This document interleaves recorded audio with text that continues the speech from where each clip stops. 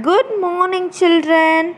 I am happy to meet you all once again. Welcome to English class. Last class, we learnt about friends and we learnt a poem called Crayons. Right, children? This class, we are going to learn some grammar. We are going to learn singular and plural nouns. Now, read these lines from the poem, children. I had a box of crayons, all shiny, straight and new. So children, Millie has many crayons in her box or a single crayon? Yes, you're right. She has many crayons in her box. So, crayons is a noun. It is a naming word. Isn't it, children? But crayons is a plural noun. Crayons means there is more than one crayon in number. So it is crayons. But the word crayon is a singular noun because there is only one crayon in number. So when a noun tells us about one person, animal, place or thing, we say it is singular. For example, burger, mango. Now, can you guess what is a plural noun? Right. When a noun tells us about two or more people, places or things, we say it plural. For example, burgers, mangoes. So, here is some examples for singular and plural noun. What is the first picture, children? Yes, it's an apple. Why we say it's an apple, children? Why are we not saying these are apples by looking at the first picture?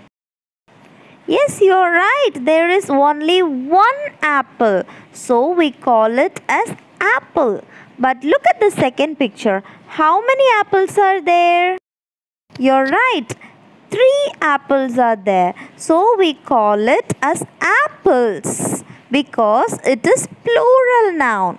Usually we add an S at the end of the naming word to form their plural. Like a single comb is called as comb, and if there are many combs, it is called as combs. Only an S is added at the end of the word comb. So children, can you tell what is the first picture? Right, carrot. And what is the second picture? Very good. These are carrots. And what is the next picture, children? Kite. And what is the plural form of kite? Very good. Kites. Well done, kids. And children, if a word ends in S, X, CH or SH, the plural word is formed by adding ES to the word. For example, peach. Children, what is the last 2 letters of the word peach? CH. So, if that word ends with CH, then we should add ES in its plural form. So, peach becomes peaches in its plural form. Okay, children? If you see the next picture is brush.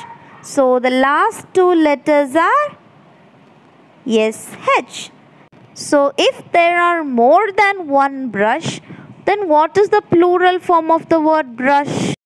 You're right, it's brushes. We are just adding ES to the end of that word.